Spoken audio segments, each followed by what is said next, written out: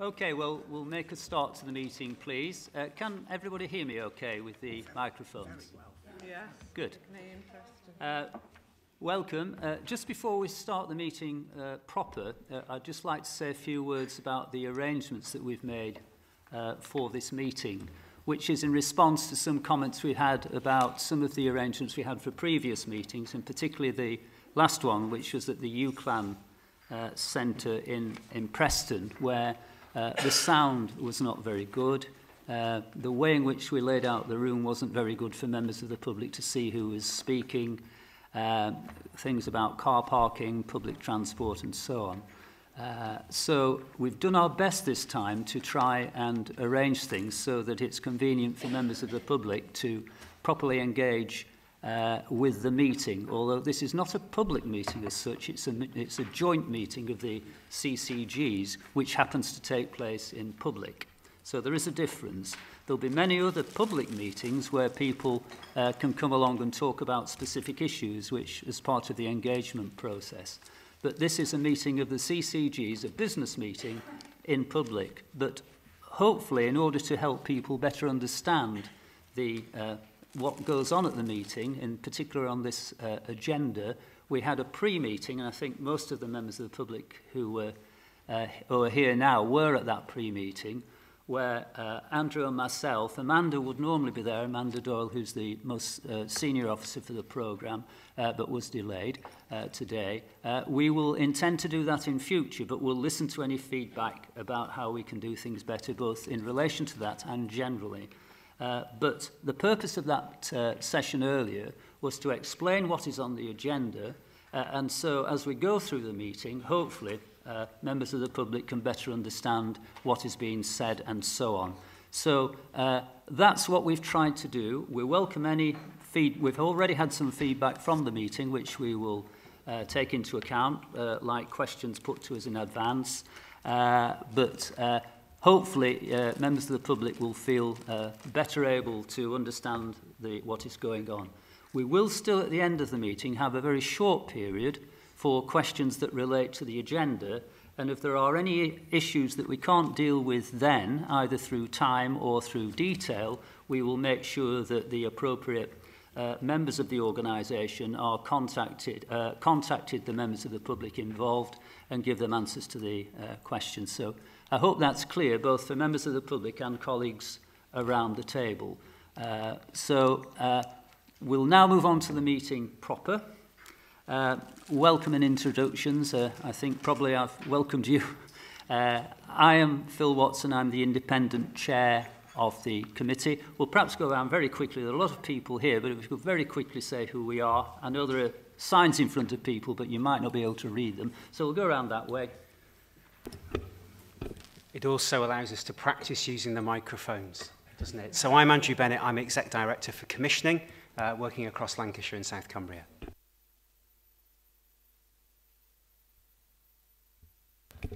I'm Gaynor Jones. I'm the PA to Andrew Bennett and Gary Raphael.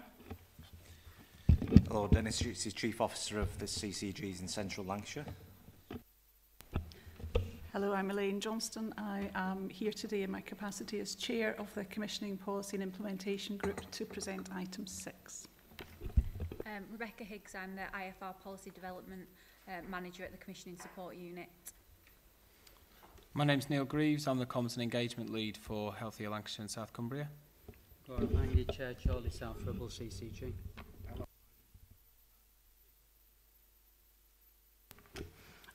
My name's Penny Morris and I'm Clinical Officer at Blackburn with Darwen CCG.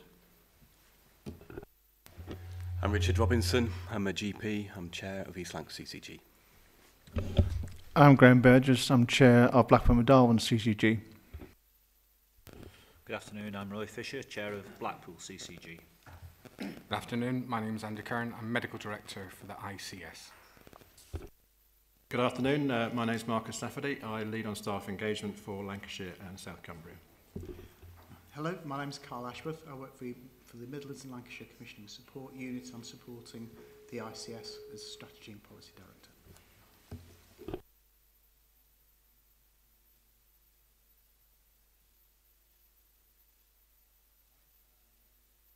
Joa, and I'm a GP and the Vice Chair for File and Wire CCG.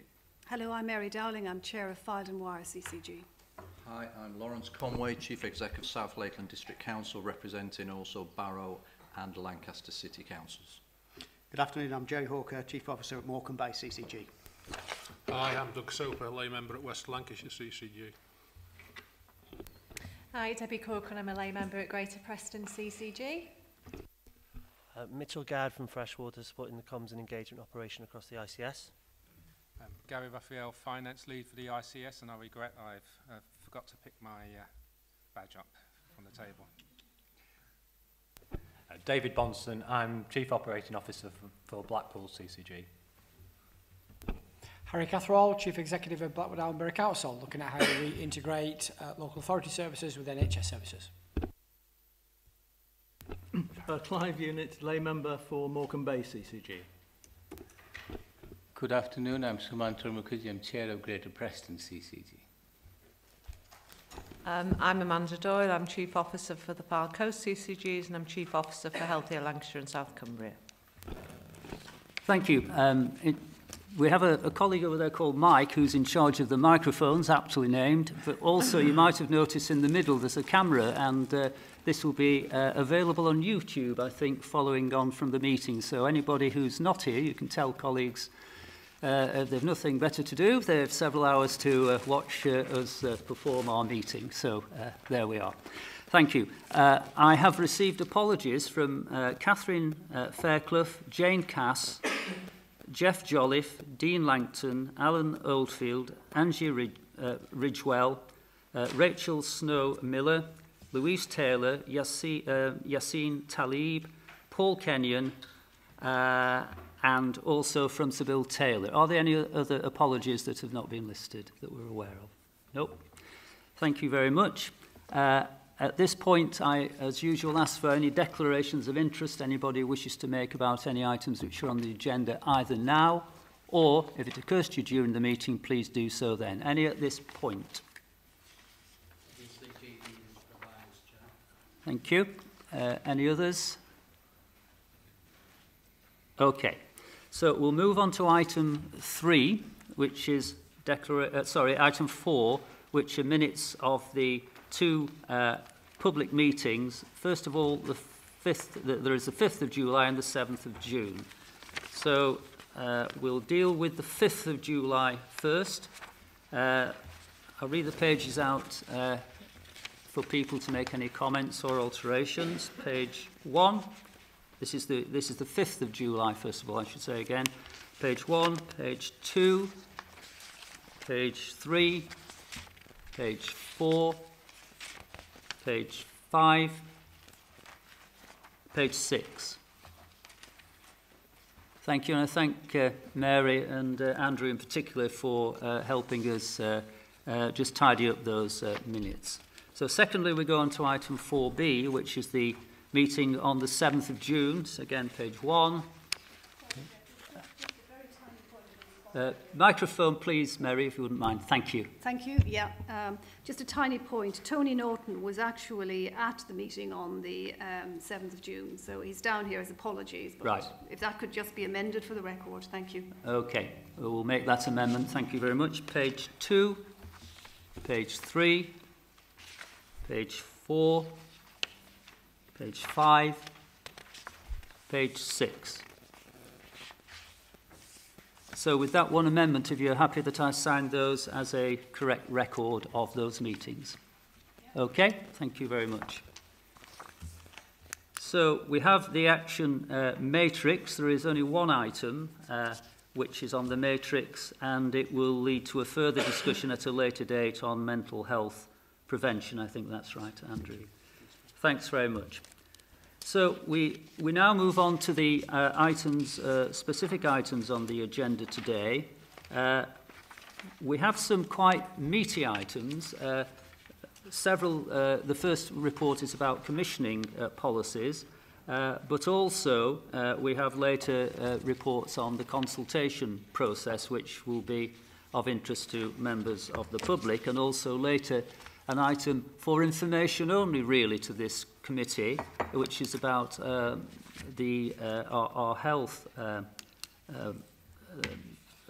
policies in Central Lancs, which is for information to this committee because it is being dealt with by the 2 local CCGs.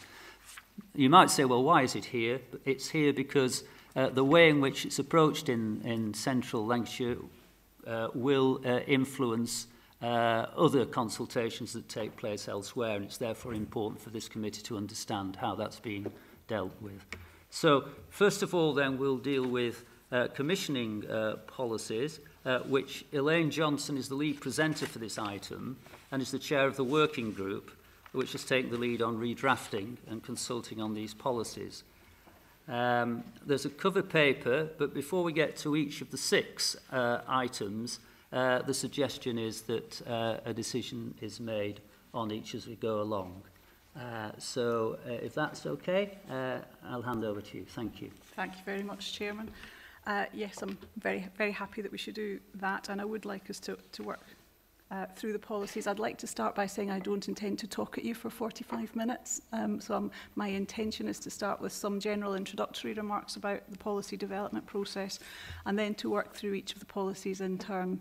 And I will be going through them in the order in which they were described in the overarching briefing paper for reasons which will probably become apparent as we go through. So apologies that they're listed in a slightly different order in your pack. But I'll give you references to that as we go along.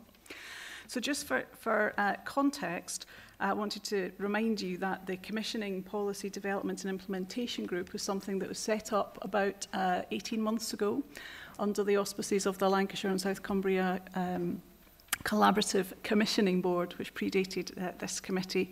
And it was set up to enable the 8 CCGs to work together to address areas where policies were judged to be the right mechanism to ensure the most evidence-based and effective use of NHS resources equitably across the whole of Lancashire and South Cumbria. So that's what we've been doing.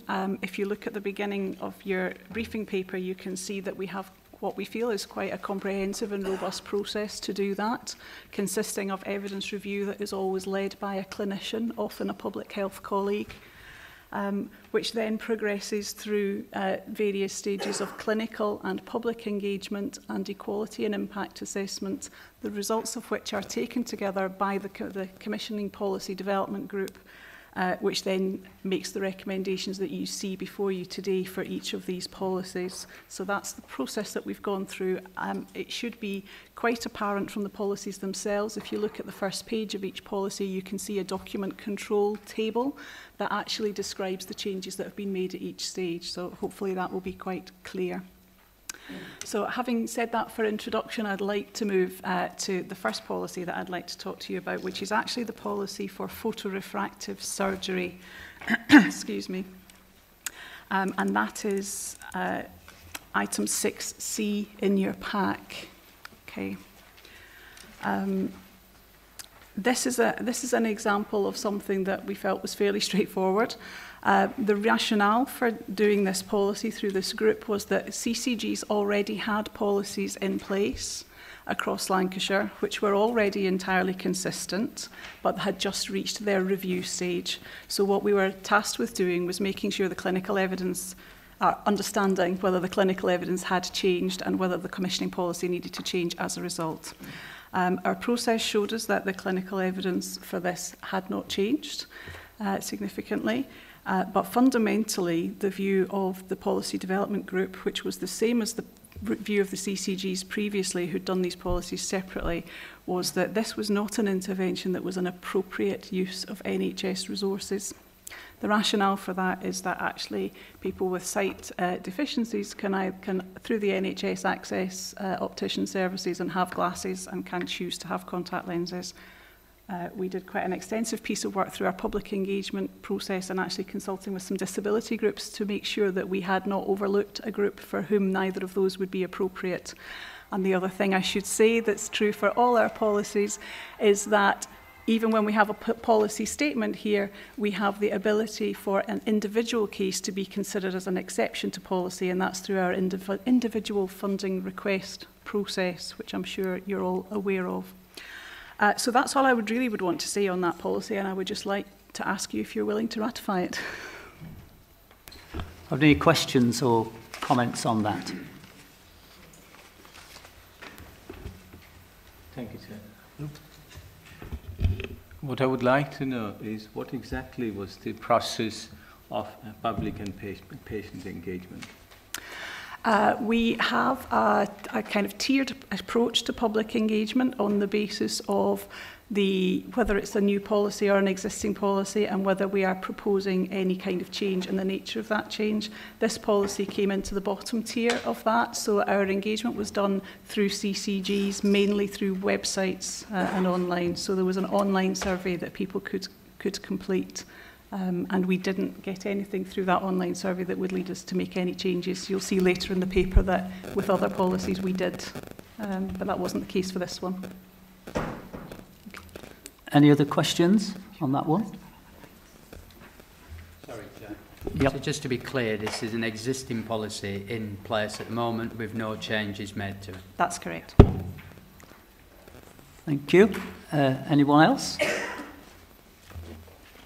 So is that agreed? Yes. Agreed. Thank you. We'll move on. Thank you. Okay. Thank you. I'd like next to take you to the policy for excision of uterus for the treatment of menorrhagia. That's attachment 6A in your pack. And again, it was a policy that had existed in previously in individual CCGs, which were consistent in their approach. The policies had reached their review dates. Excuse me. There had been, in the time that the predecessor policies had been enforced, there had been a piece of nice clinical guideline published. Am I still? Yeah, I feel like I've gone very quiet. Can you still hear me?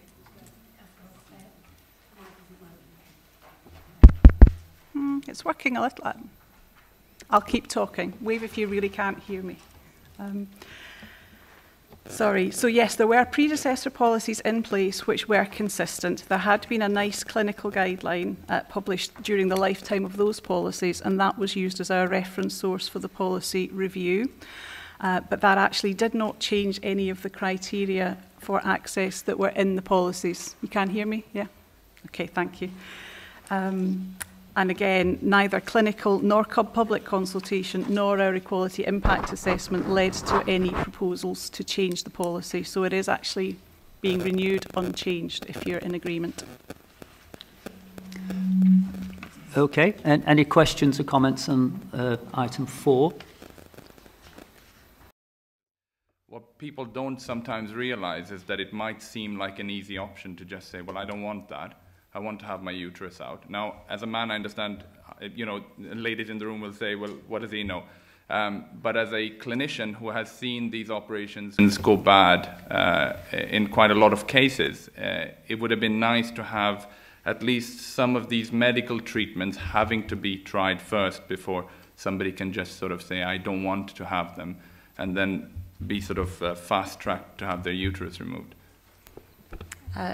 Yes, you've hit on a point that caused a great deal of debate during the policy development process. I should make reference to the fact that actually one of the ICS bodies that is part of this process that wasn't specifically listed there is our Care Professionals Board, which is the clinical leadership policy. When we took this draft policy to CPB, which Andy chairs, a number of months ago, exactly that point was raised. We were in the situation where that wording that's there is the wording that's in the extant NICE guideline. So we actually went so far as to take legal advice, and we were advised that where there's an extant NICE guideline that makes a statement like that, we should not defer from it. The other issue that was raised and debated at quite some length through Policy Group and CPB is about the role of policy compared to the role of a clinician's and relationship with a patient and a treatment pathway. And we got quite helpful advice from the solicitors that within a policy document we should restrict ourselves to commissioning statements. It is our expectation that every patient would have quite lengthy discussions with a clinician before reaching that stage, and that most people would probably want to try one non-surgical, something or other. So we didn't feel it was right to try and legislate for it for those reasons. Absolutely accept your comments. We expect that to happen through the clinical discussions that would happen between the doctor and patient. Does that help? Yeah, I mean, as somebody who's had to answer to a solicitor about why I didn't take that course of action, that is not always clear from what the patient perceives as well, I think. And I think, as it stands, whilst we don't have any other options because NICE has recommended it, I think I would disagree with it as a clinician, because I think patient harm will come from this because of the fact that it is so easy to get a hysterectomy, when there are so many other options that people perhaps will be put off if they read a leaflet. But there isn't a leaflet that comes with the surgery, because when you're at that stage and you're consenting, it's very difficult to sort of not go through with it. But I respect what you're saying, so that's fine. Thank you. My question's in relation to probably all these policies is there isn't a review date on them, so I'm just wondering how long they're going to be. So, can I ask Becky to answer that? Of course. The reason the review date isn't inserted pre-joint committee discussion is because obviously subject to any amendments it may not be ratified on the day, so that will be inserted post-ratification, and there's a 3-year standard review period for all the policies that are developed. Okay. The only other thing I would add to that is if we were aware that, in fact it says in the policy, if there's new NICE guidance that would come out during that period, but also if there was a major new piece of clinical evidence, either about effectiveness or about safety of any of these interventions, that would prompt an early review. Any further questions or comments? Yes, Lawrence. Thank you, Chair. Just for clarity, is there a policy on the management of OME without the use of grommets, so like hearing aids and things like that? I just want to double check that I'm not seeing this in isolation without anything else around it. There isn't a policy for that, and the reason for that comes back to why do we have policies in the first place. So there are lots of things, in fact the vast majority of the things that we do in healthcare are not covered by a commissioning policy. Our rationale for having commissioning policies is one of two general situations. One is that the evidence of benefit is perhaps unclear or restricted to certain groups of patients within the cohort of patients with that condition, which is the case here. The other situation, which we'll come on to later, is where you've potentially got a new intervention, treatment or technology where the evidence base is actually quite sparse and you want to manage how you use that in patients as part of helping understand its effectiveness. So the answer is there isn't a policy because it will be about the standard treatment pathway for that, and the policy comes into force at the point at which grommets are being considered. Okay. Just on that point, I think we need to be really clear. This is not treatment guidelines. There's a wealth of treatment guidelines for otitis media with effusion. This is about commissioning policies. This is about our policy, about, given all the other constraints we're working under, whether it's NICE guidance or financial constraints or other clinical constraints. This is the policies for what we will fund and commission, which is completely different from clinical guidelines about treatment of conditions, all of which continue to exist and which all our clinicians have access to. Okay, so in relation to item 4 on the agenda, I think we've strayed slightly into 5, but we'll come back to that. On item 4, is everybody in agreement with that policy? Yes? Thank you very much. So we're going to 5, which is management of OME using grommets. No, sorry, because I'm doing them in a different order, Chair. I'm sorry. I'm going to speak next about the management of low back pain using spinal injections and radio frequency denervations, which is attachment 6E in your pack. So apologies for that. I'll just give 6E, policy for managing back pain. Okay. This is the first of the policies that come under a different criteria, so it's the first time where we're talking about something that we didn't have previous policies across Lancashire for, across all of Lancashire. The situation here was that our colleagues in Pennine, Lancashire, that being East Lancashire and Blackburn with Darwen CCGs, recognised that the use of these interventions in their CCGs were at odds with clinical evidence and likely expected intervention rates compared to elsewhere in the country. So those two CCGs, prior to the establishment of the Lancashire-wide group, which I chair, had taken the decision to develop a policy for these interventions in these conditions. When they had done that and we'd established the Lancashire-wide arrangements, this was something that we recognised was actually a common issue across the whole of Lancashire and South Cumbria, and that there were some policies in existence elsewhere, but they varied in their scope and the access criteria that they applied. So the CP DIG group agreed to take the Pennine Lancashire policy and use it as the first stage in developing a Lancashire-wide, by which I mean the evidence review stage that had led to the draft criteria for access. So it entered our Lancashire-wide process at clinical engagement stage and then went through the rest of the process from there. Both after the Lancashire-wide clinical engagement and public consultation and in the equality impact assessment, none of those resulted in any proposed changes to the access criteria.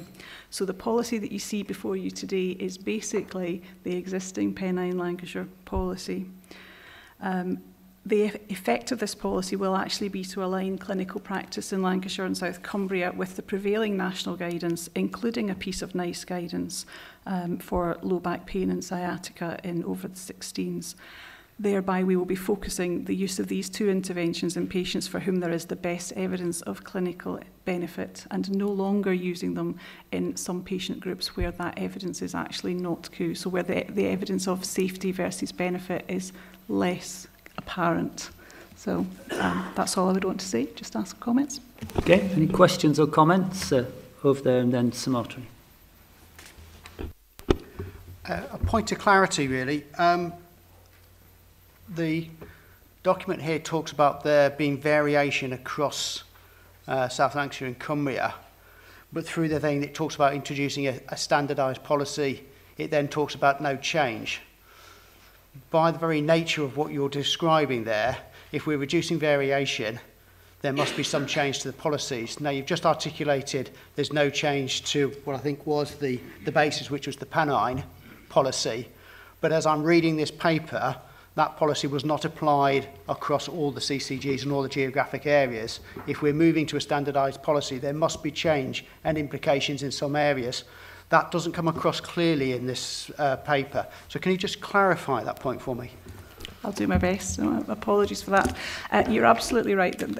What we were trying to say was some CCGs didn't have policies, some CCGs had policies that didn't have exactly the same scope as the Pennine Lancashire policy. They had done a very comprehensive and recent piece of work to look at the evidence around all patients who might access these treatments. And therefore that was what we used to go through our Lancashire process. And what we were trying to say was that actually the policy that we're proposing is adopted across the whole of Lancashire is unchanged from the current policy in Pennine Lancashire. But you're absolutely right, for some CCGs there will be a change. Sorry, but then I think it's really important that that is clarified, because it's not clear in this paper what those implications may be for some areas. Thank you. I've got a few questions. The first one relates to the first page under eligibility criteria.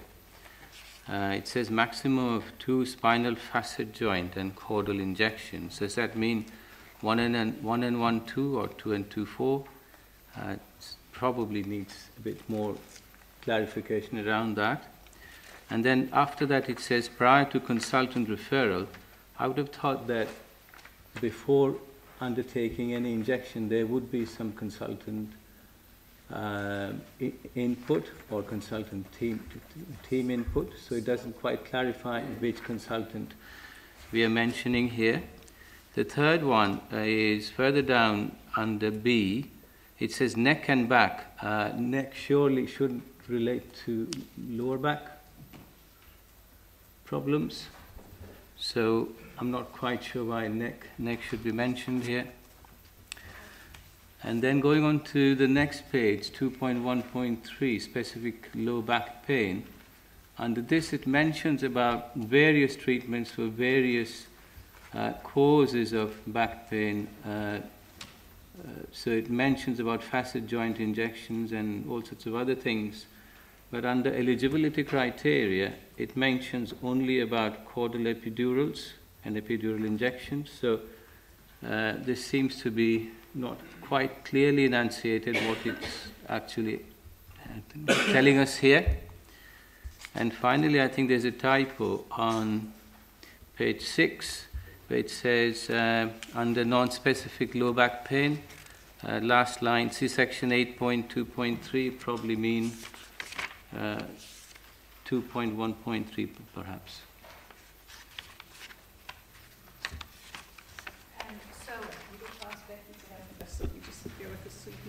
Oh, sorry.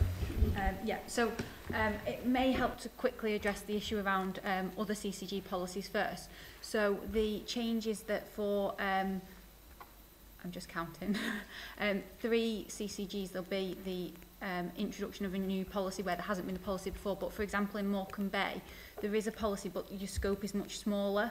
So the types of back pain that are covered by this policy have increased and the scope of the policy has been widened. So there's certainly some comments that we can send out to just clarify that to individual CCGs, what that impact may be. To pick up, I will probably need to have a conversation with one of the clinicians who's led on the policy with some of the queries around the caudal versus epidural, because I am non-clinical myself. But just to pick up and offer some assurance around the pre-consultation injections, that's because a lot of CCGs have MSK services commissioned in the community where there are extended scope practitioners who are trained to deliver these injections. So that would be the first line of intervention for these patients. They would be triaged and treated in those services, and then if they remained refractory, then they'd be referred on to consultants. So that's why there's that allowance within the policy. But it is why there is an allowance for a further 2 injections post-consultant referral, because to remove that would mean that the range of options available to the consultant would be greatly restricted. But yes, certainly in relation to the question regarding caudal versus epidural, I would need to get some clinical input on that.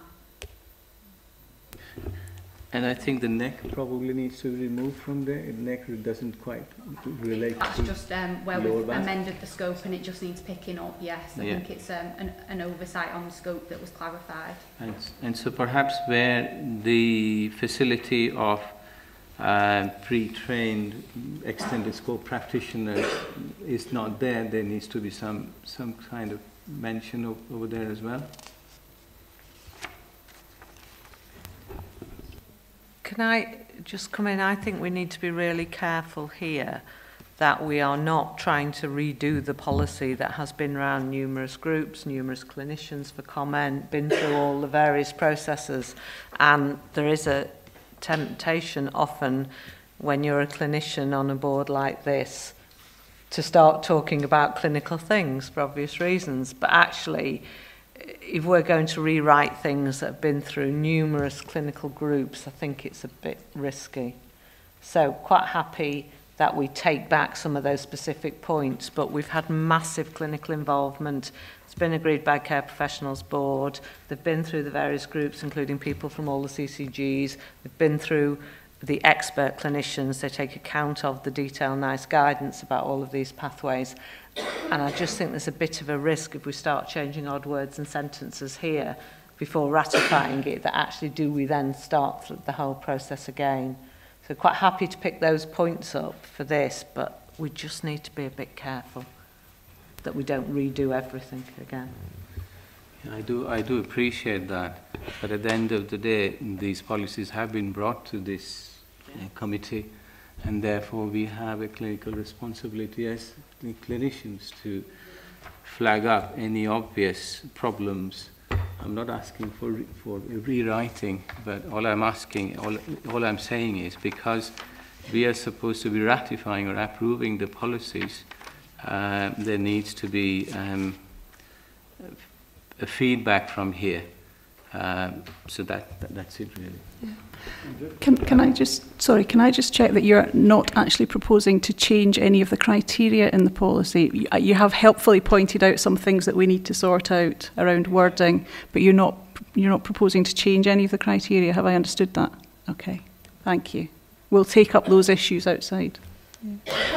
So I think in terms of handling today, we have another meeting in public in a month's time, it would seem to be appropriate to make any further clarifications necessary and bring that document back for ratification. And just check if there's some nods on that. Thank you. Is everybody happy with that proposal in relation? Oh, Mary, sorry. Thank you, Phil. My comment is not so much to do with the content of the policy, it's an issue to do with presentation. The last two policies that we've endorsed were very clear about what the policy is in the specific circumstances we addressed. With this one, I'm less clear as to what exactly the policy is. And I think it's important that all of these policies are accessible to anyone, really, members of the public, clinicians, insofar as it goes. In this one, I couldn't actually work out, that's probably me, what precisely the policy is in this instance. And I think that's probably an issue of presentation. Don't want to make a big deal of it today, because Amanda's absolutely right. I don't want to sort of reopen it, but it's just a general point about the presentation of policies. They need to have a clarity and an accessibility about them. Yeah. Can I say, yes, I absolutely agree with you. I think what we're seeing here is an example of a policy that's been in development for quite some time and has gone through different phases. I think given that the proposal that's been made for us to bring it back next month, I think if you're in agreement with us to do some work on the presentation, I think we can do some simplification in that time as well. Okay, thank you. So is that course of action agreed for this particular policy? Yeah. Agreed? Thank you. In my order, it's item 6D, which is the provision of insulin pump devices. Okay.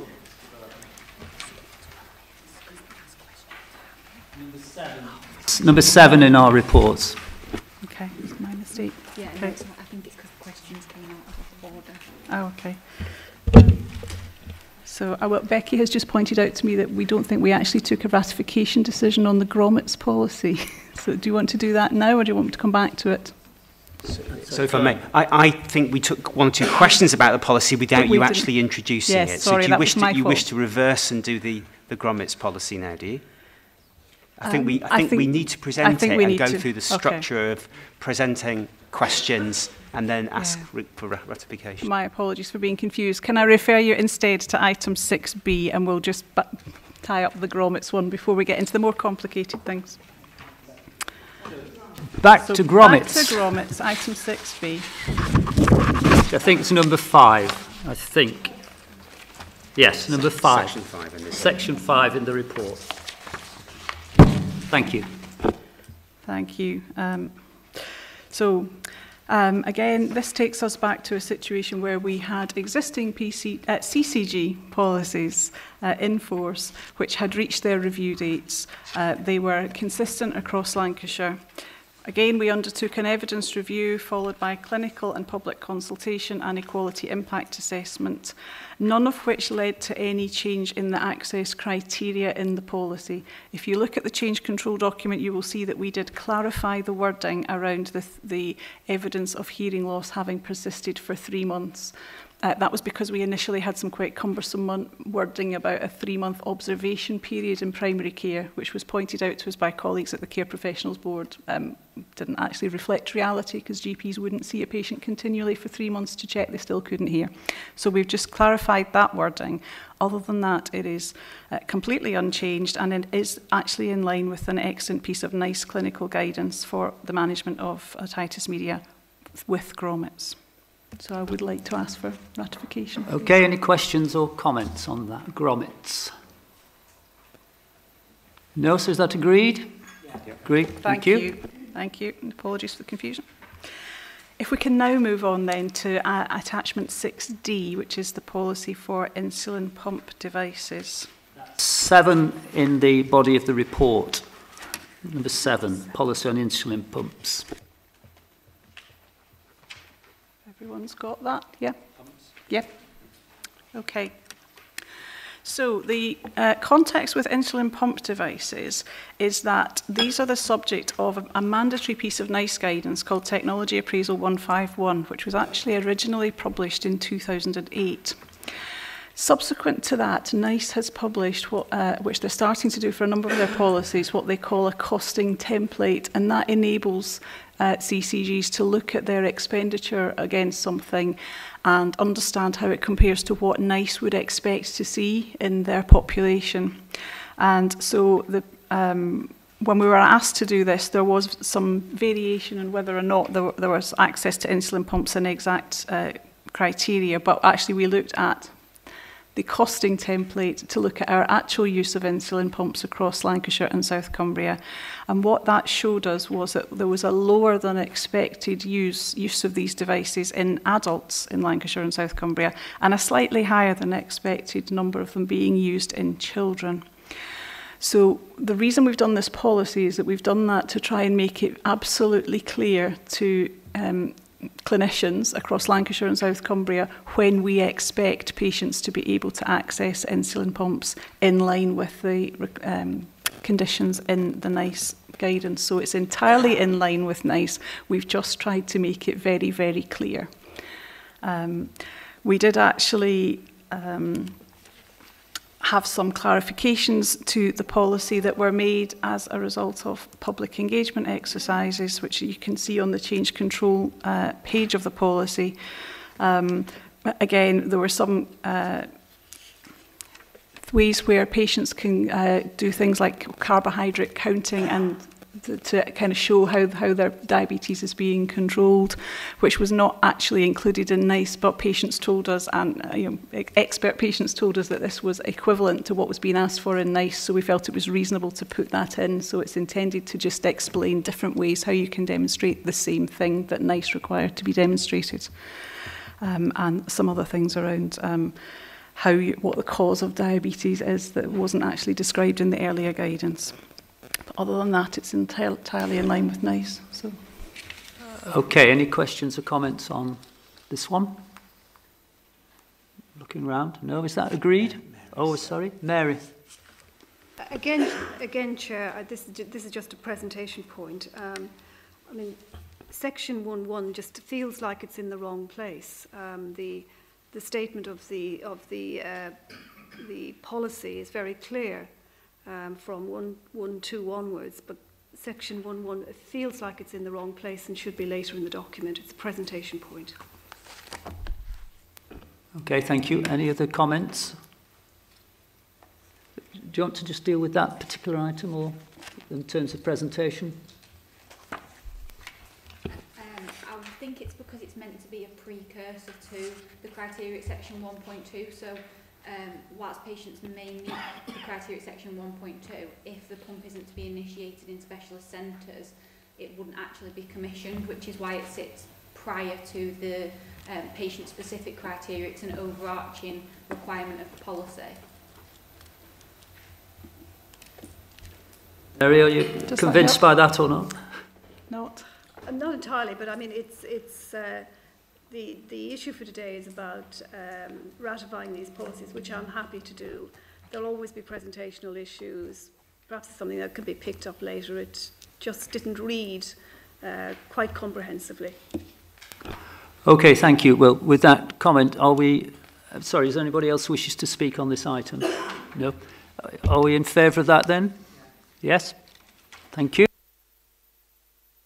Thank you very much. I will move us on to the final policy for today, which is that item 6F. So I'm not sure which section you have that in.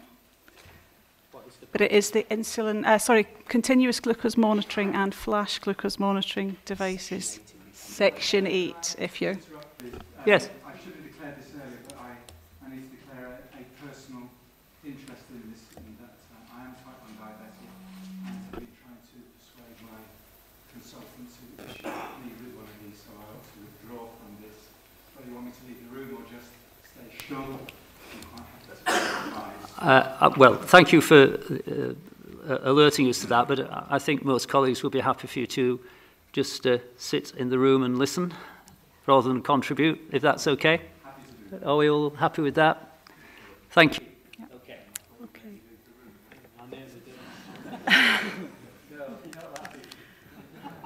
Okay. No, okay.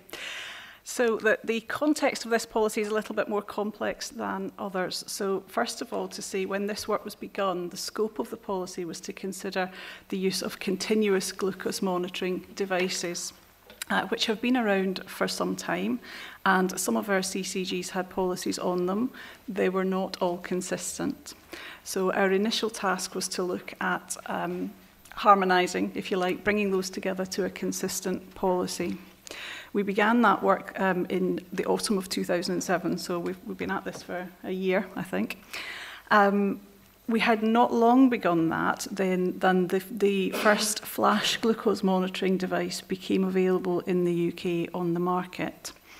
And a subcommittee of NICE called the Regional Medicines Optimisation Committee in the North issued a very rapid early review of that, which was first of all considered by the Lancashire Medicines Management Group, which is another group that looks at medicines policy across Lancashire.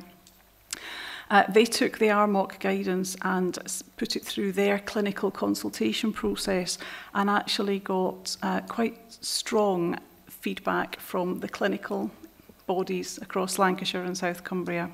And the nature of that feedback was that our clinicians did want to have access to this device. However, they recognised that actually the evidence base was very minimal at this point, and that if it had been used in the way that originally was proposed by the RMOC North, there would have been issues around both cost effectiveness in terms of the benefit from it versus the cost of providing it, and overall affordability for Lancashire and South Cumbria. So Lancashire Medicines Management Group reached that point. They were aware that the policy group was already working on continuous glucose monitors. They recognised that these two devices had, I guess, a potentially common set of patients who might wish to access them. So they asked the policy group to extend the scope of our policy to cover flash glucose monitoring as well, which we agreed to do. And we took the initial feedback from the LMMG clinical consultation and used that as the basis for developing the criteria within the policy for flash glucose monitoring.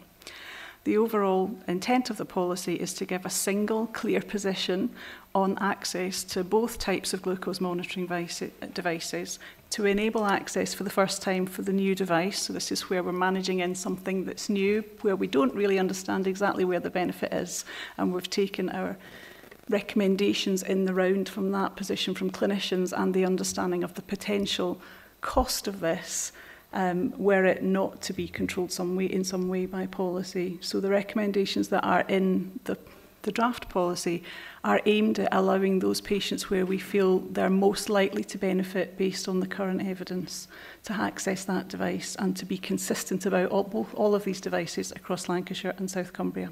I'll stop there. Thank you. Any questions or comments on this item? Yes. It's clear that this has quite sort of severe cost ramifications for the health economy. And just like in the hysterectomy sort of eligibility criteria, I do worry sometimes that we put in loopholes that perhaps are to no one's benefit. Because, for example, have an extreme fear of hypoglycemia. How would you be able to subjectively prove that there is or isn't? And I think that puts clinicians in a very vulnerable state, because fear of litigation will usually make you agree to something because people can make it seem like you rejected someone based on the fact that you perhaps weren't able to demonstrate that they had fear of hypoglycemia. Because that's a very sort of specific thing, isn't it? And I think that is a big loophole in this policy. Again, you've identified one of the real naughty issues when you try and write policy. It's how do you make policy absolutely objective and transparent when sometimes clinical circumstances are anything but. I guess what I can say is we've done our best to define that, where we're saying actually they are patients who would be eligible for some kind of monitoring device because they are monitoring a number of times a day. So these patients will be going through box after box of finger prick devices. because of their anxiety about their condition, and this may be one way that is open to clinicians to consider. But we've also said that we expect this to be managed through specialist services. So I guess one of your routes for as a GP would be to ask for the specialist service to take that view on a patient, to make that judgment call with them. Jerry, then Gora. Thank you. I think this relates partly to the earlier comment about review of policies. While I have no issues over a 3-year review of the policy, in new cases like this, it does suggest there needs to be an early review of the implications of the policy, both in terms of patient outcomes and in terms of the financial implications. So I would ask perhaps we consider that there is an early review of the implications than 3 years, which feels slightly uncomfortable for me. Okay. I should also have said at the beginning that CP DIG is called CP DIG because there's an I in there, which is for implementation. One of our other responsibilities after policies are developed and ratified is to monitor their impact. So we are working very hard with colleagues who understand the data that we get from hospitals and elsewhere to make sure that we have really clear ways of understanding what's happening and that we will be able to act, and that applies to every policy, not just this one, that we will be monitoring the impact, positive or negative, for any kind of unexpected consequence. And hopefully, we would then expect that to trigger an early review, and we would let CCGs know that that's what we're asking for. Okay. Gora. Sorry, Elaine, can you just confirm a couple of things? So it's had clinical scrutiny in line with best practice and it's NICE guided? It's not NICE. Sorry, it's not NICE guidance in the sense of having been through a formal NICE process. Okay. There is this separate situation which is aligned to NICE where they've come up with these regional committees. That committee themselves have gone on record as saying that they didn't do a full review of the evidence for this. They did something very rapidly in order to have something available to the system at the point the flash glucose device became available. The continuous glucose monitoring is in line with NICE clinical guidelines. Flash glucose is we don't have them. Okay, excellent. Okay. Okay, any other comments? Is that agreed then, this particular policy? Yeah. Agreed? Just a general point relating to all of that. So as Adam pointed out, the last one we talked about could have considerable cost implications for us. That's almost the whole point of doing some of this stuff. The more rigorous we are around policies for things which have no evidence of clinical benefit, the more we are in a position to invest in the things where there's clear evidence of clinical benefit, but which have big cost implications for us.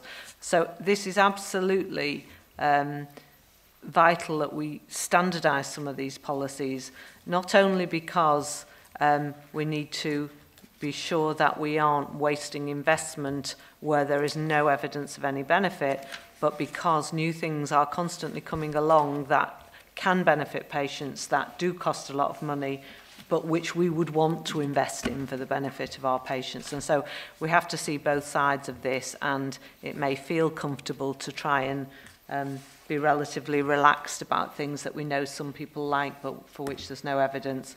But if we do that, we can't invest in some of these things that there is clear benefit. The other thing, just in addition, we've got 3-year reviews on the policies once we ratify them. We do know there is work going on nationally around interventions of the clinical effectiveness of interventions, and we may find that we need to bring things back to review to align with what's being standardised nationally, and some of these policies are affected. Yeah, sorry. Yes, I should have mentioned some of these policies are affected by that ongoing consultation. What we have done is just had a quick look at what's proposed in the consultation, and the current proposals are in line with our policies. So unless the only way we'd have to change them is if the consultation nationally changes the criteria. Thank you very much, Andrew. Just to round off here and just summarise what we've agreed. So firstly, thank you to Elaine and Becky for taking us through some pretty detailed work. We've agreed 5 of the policies, and we've asked for one to go back for some further drafting and clarification. The policies that we've approved relate to photorefractive surgery, excision of uterus, management of otitis media, provision of insulin pump devices and continuous glucose monitoring. The policy that's coming back is obviously the one I haven't mentioned. And given the point that Jerry just made, we are confirming the remit of your group to continue the implementation and monitoring of the impact of these policies. Okay, so I hope that's clear. Thank you very much. And again, thank you to both our colleagues for explaining those to us. We move on to item 8, which is the consultation framework.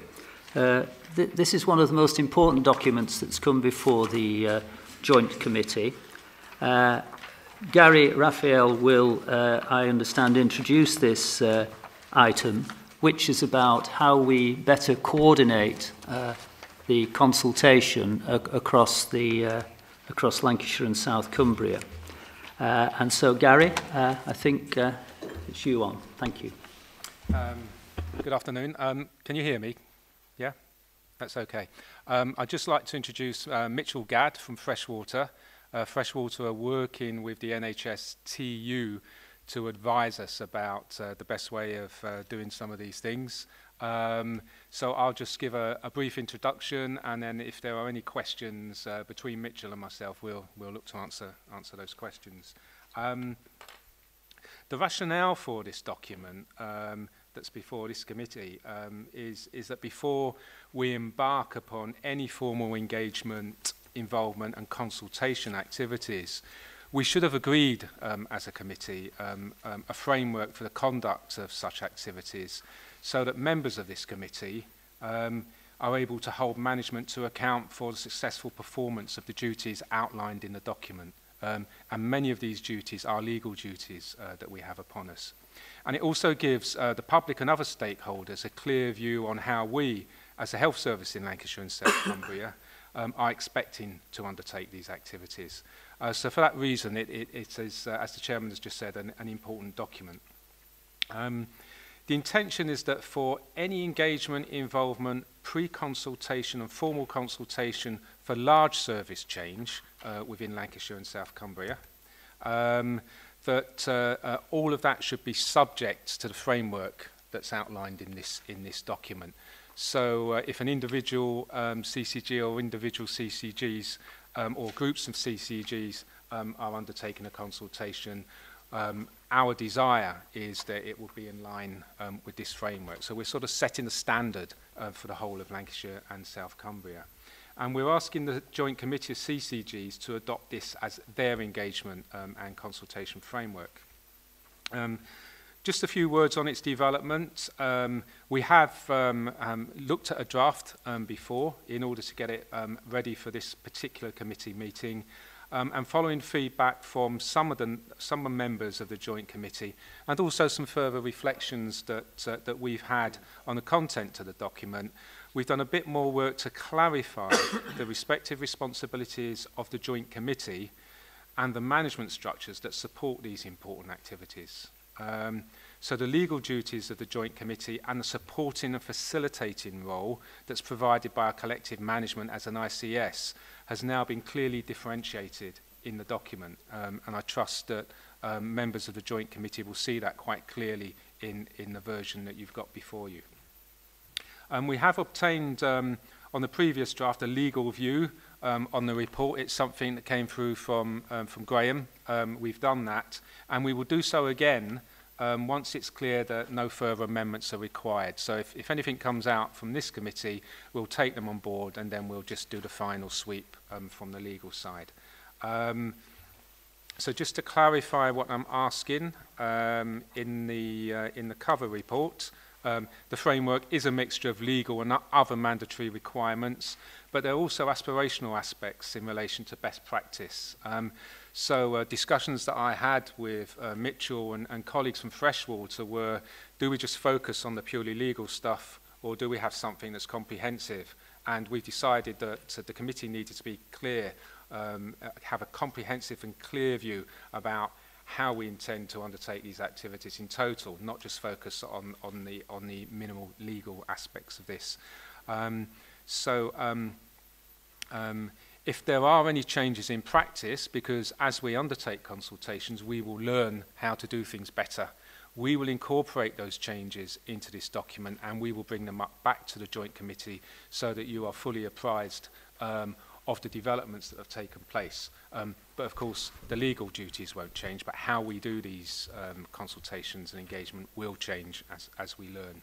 So the committee is asked to adopt this as their engagement and consultation framework, and Mitchell and I will be happy to take any questions that members of the committee may have. Thank you. I've had an indication from Lawrence. There will be others, I'm sure, and Gora. So, Lawrence, to start off with you. Thank you, Chair. Can I just say what an excellent document this is? There's obviously a lot of hard work gone into it from a local authority perspective.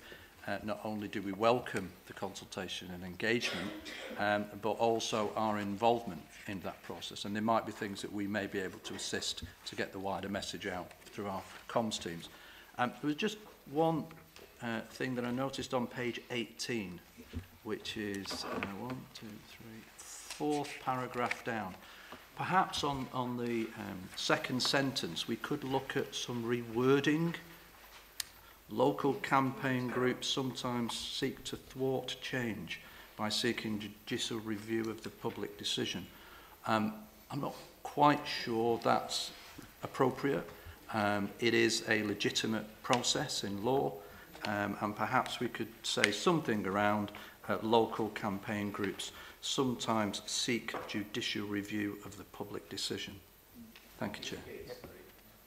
18, paragraph 4. Yep, thank you.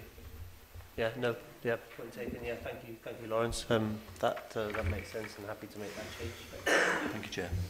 Okay, Gora.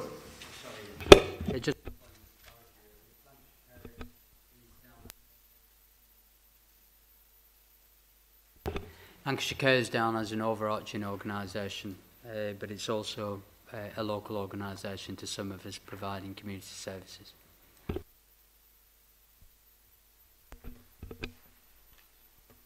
Yeah, can you hear me? Yeah, that's fine. I wasn't sure which ones to put them in. Are you suggesting all of them, Gora?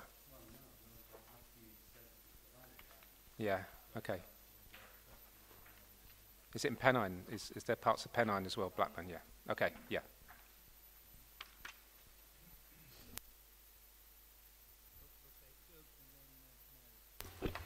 I think the policy is much clearer than the previous version I've seen, so I welcome the policy.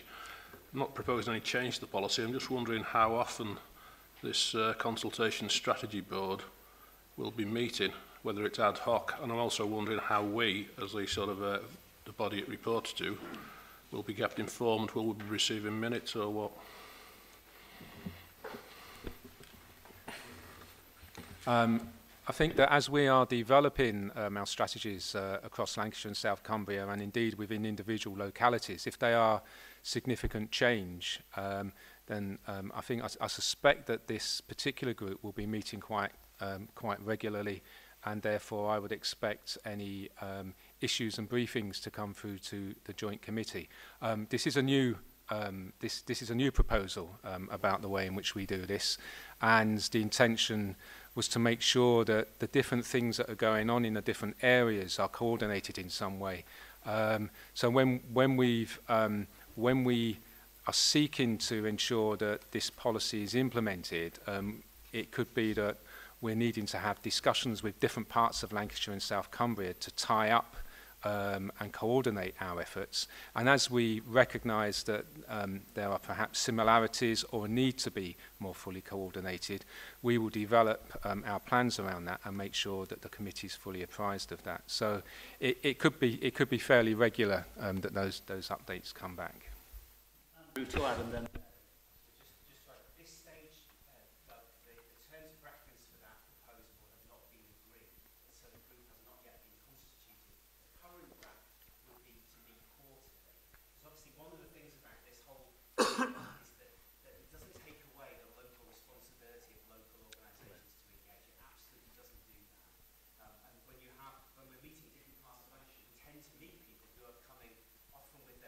specific local concerns that want to make sure that they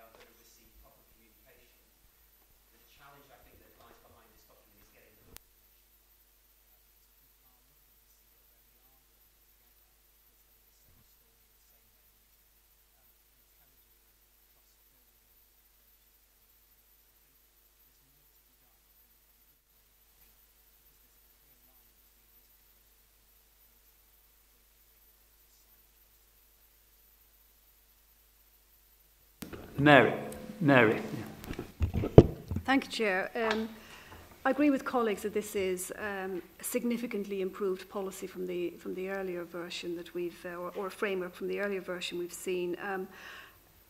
I suppose, like many of the CCGs in the room, we took this to our governing body for discussion and consideration, and there is certainly support for the framework, but there's still a nervousness really around the decision-making responsibilities and the fact that the legal duties remain with the CCGs, which we understand.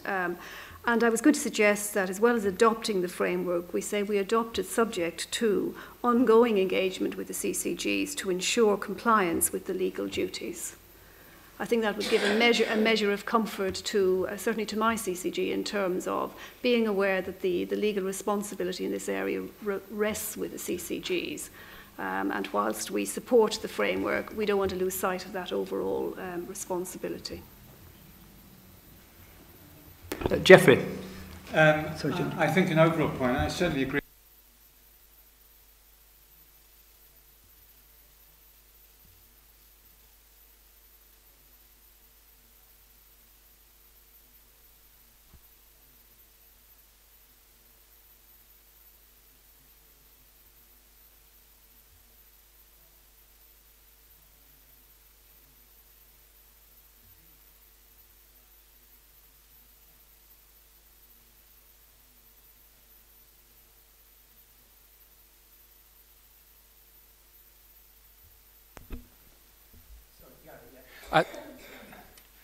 Chair, I just wanted to come back on the point that Mary's made.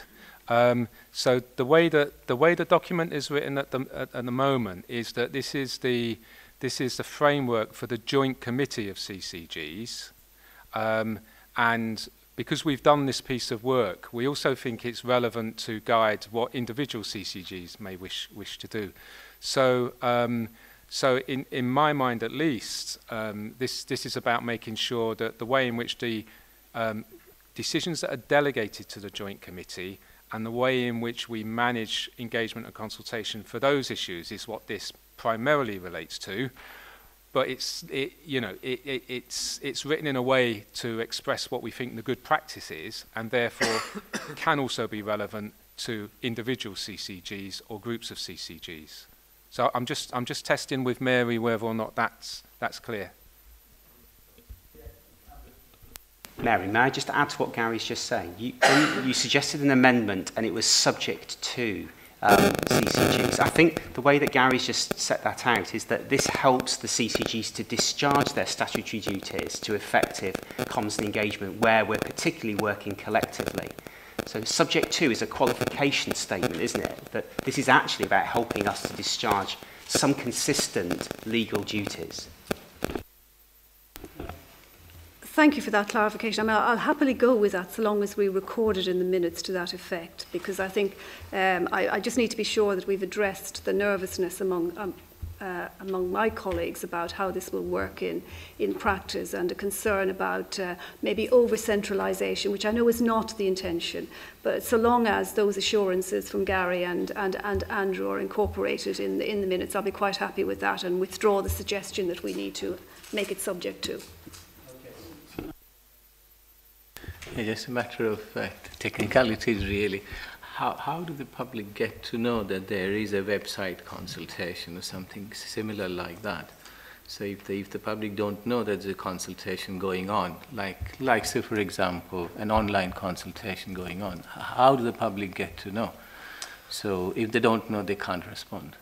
Yeah, I mean, the framework itself sets out the principles of good public engagement and involvement, and part of that is ensuring that one of the principles of that is that there's visibility of consultation and engagement, and by that it means that the public, that it's visible, that they can see it, they hear about it, they read about it in newspapers, that there's advertisements as there should be when there's a consultation. So clearly this is a guidance document. There are certain things which are set in stone, laws and requirements and responsibilities that people who lead consultation have to abide by. But in terms of a principle, it does recommend that there is that visibility of consultation, and therefore it's incumbent on those that are carrying it out and leading it at a CCG level that people are aware of it. So that comes down more to the kind of, I guess, the tactics of following this guideline, so that there will need to be things put in place that make people aware of it. I think, Neil, is it on this particular point, before I bring others in, that you want to add? Yes, go on then. Yeah, just to respond to Samantha, and I think it kind of covers Jeffrey's point as well, but there is a considerable amount of work going on across Lancashire and South Cumbria, looking at how we're bringing together and certainly working with those communications teams and networks to really kind of join up those kind of bits of work. So, you know, for example, each of the different CCGs today has been tweeting about the fact that this meeting takes place and have put it on their website. So I think there's a joined up piece of work that's going on, and I think we can certainly do some work to make sure we bring it back to this committee, as Jeffrey's asked there. Maybe I think that'll make it clearer. A number of comments. I suppose first one is welcome the document. And I think it's important to take it in the spirit of a developmental document and something we learn and progress with. I'm very mindful that much of the content is very much in line with NHS England's guidance around large-scale service change, so every CCG should feel and recognise that.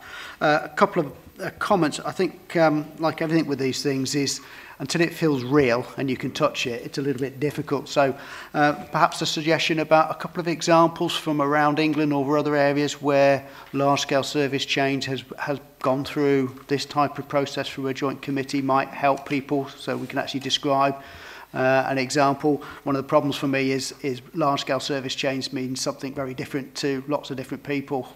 So just having some examples of what we really mean with this might just help everybody feel a bit more comfortable. And my final observation, I'm really pleased to see that it does show that the board reports through to the joint committee. I think that's very important from an accountability point for the CCGs. My only suggestion is we might want to relook at the terms of reference of the joint committee, because I don't think the scope of large service change may or may not be covered by the joint committee's delegated authority at this moment. So it's perhaps an early heads up that needs to be looked at before we go too far down this. Yeah, first of all, say, I'm very grateful this has been checked out legally. I don't think anybody here is opposed to the fundamental principles behind this of coordination, and it is a good document. There's no question about that, as our CCG supported the overall approach to the document. We were still concerned, though, that the way it's written, it did look as though this was being a delegated matter from CCGs to this joint committee. Now, I know that's not the intention, but some of the wording, I think, still implies that. For example, on page 7, the ICS on behalf of the CCGs will use Communication and Engagement Strategy Board to assess the appropriate level of delivery and engagement consultation. So this board is now assessing how the CCGs are doing the engagement against this strategy. Now, if you're assessing it, it implies that you actually have some influence and say over that, and if we aren't satisfied it's doing it properly following that assessment, what power has it then got? Now, if the lawyers are saying that's okay, great, but must admit our CCG said we need to clear at this point we've not been asked to delegate it here. We wouldn't necessarily be opposed to doing that, but we've not been asked to delegate it here, and I would want to record in the minutes that we have had very clear legal advice that there'll be no chance of this document being used to undermine any consultation process being carried out by the CCGs. If they get that assurance that the lawyers have said that, then I'll back down, because I'm not a lawyer and I'll take advice of experts. But that even the reading of it to me still implies that this matter has been delegated here. I don't think it has been. I say I wouldn't be opposed to it being delegated, actually, but it hasn't been. I just need to get the language clear. So I'm happy with the reassurance, if that is confirmed, that the lawyers have said that this document wouldn't give a basis for a challenge to a major change process. Yes. So perhaps just to clarify the thinking behind the writing of the document. So, as I've said, the document is about this is the document of the Joint Committee of CCGs. So for issues which have been delegated by the CCGs to the Joint Committee of CCGs to undertake, if there are some big service changes, for instance, across the whole of Lancashire and South Cumbria, then that would be within the remit of this committee and not in the remit of the individual CCGs. So to the extent that the members of this committee are overseeing how consultation engagement activities are taking place, whether or not the managers who are running and facilitating and helping the Joint Committee of CCGs to undertake that process on the Joint Committee's behalf. That's where the oversight of the Joint Committee lies. It's not the intention, so when I'm just wondering whether or not we've used a shorthand of CCGs rather than the Joint Committee of CCGs, and I wonder if that's where some of the confusion might be in this, because the intention is that this is the framework for the Joint Committee of CCGs. Yeah, and as I said earlier, we think that because it's identifying what we think best practice is, it could also be used by individual CCGs to guide the way they do things.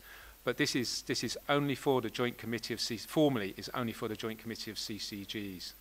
I think that would assist, because certainly that paragraph reads as though it is on behalf of CCGs, not the Joint Committees. So if that was clarified, that would be helpful.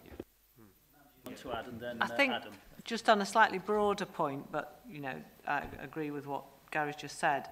There is something about this is not necessarily for things that are just individual CCG things, but what we are all committing to is that we have some coordination of what is happening in individual CCGs, because there is risk around independent parallel engagement and consultation unless we're holding a ring around understanding where these things overlap and what everybody's saying. Adam. Like others, I agree that this is quite a good document. I think we know from the commissioning policies section that we've just had that it's really important to have standardization and coordination across the whole patch.